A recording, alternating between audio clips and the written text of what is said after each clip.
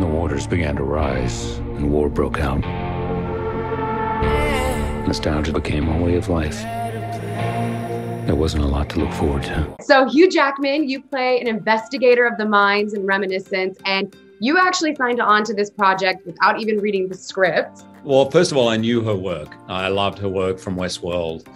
So I knew the kind of world she could build and how intricate she could make it, and just what a brilliant writer, storyteller she was. So as soon as she told me the idea for this, we're in the future, Miami's pretty much submerged. It's so hot now that everyone lives at night. It's too hot to live during the day.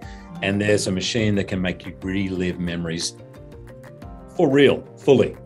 I was like, all right, this is some really great ideas. It's really a movie to see in the cinema. If you have a chance, or IMAX, if you have a chance to see it in that format, the bigness of the world and somehow the poetry of the story just is even more effective. No, totally. People have to see this in the theater. You think you want answers? Well, you don't. Where is she?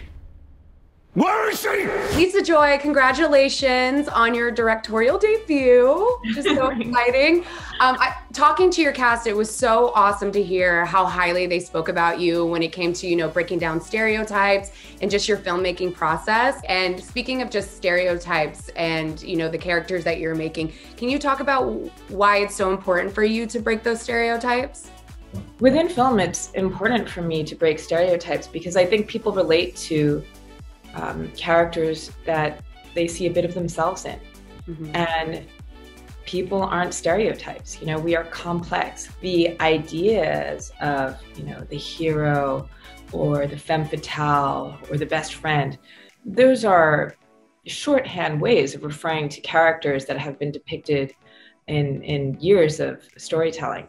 But there's deeper truth than just those headings. And it's just a bit of character excavation to show people for who they are in their totality. How much did you really know her? How much did you love her? Who was she? Who was she when not with me?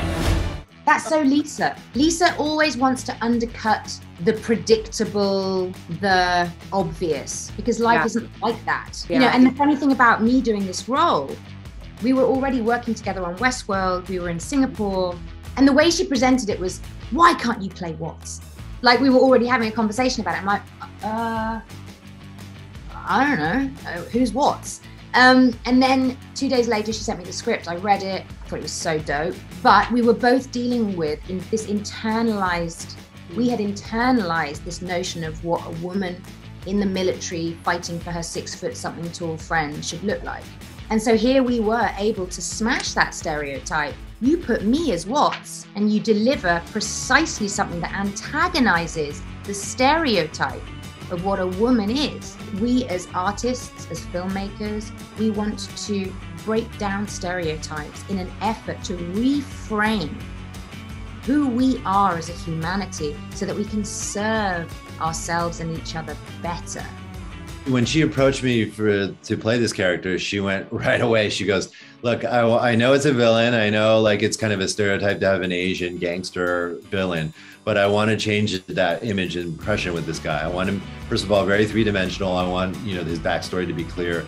I want him to be a person that's a villain, but also vulnerable. But on top of that, I want to help change the image of Asian American males on screen. Oftentimes Asian American males are either stereotyped or emasculated.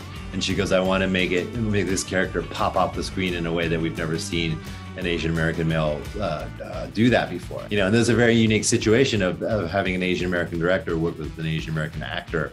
And we had so many common things about how we grew up and all that kind of stuff that it was kind of interesting. I felt like I had a sister with me on set, I love that. I just want to talk about the accent really quick because it was just so fun to see. Yeah. What was it like developing that accent for you? Yeah, that was an interesting thing because we wanted to make this character memorable. And I go, I don't think I've ever seen an Asian American male character speak with a Southern accent before.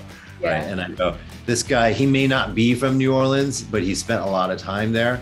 And I know from when I filmed Badlands there, I started speaking with a Southern drawl a little bit just because it sounds so gorgeous.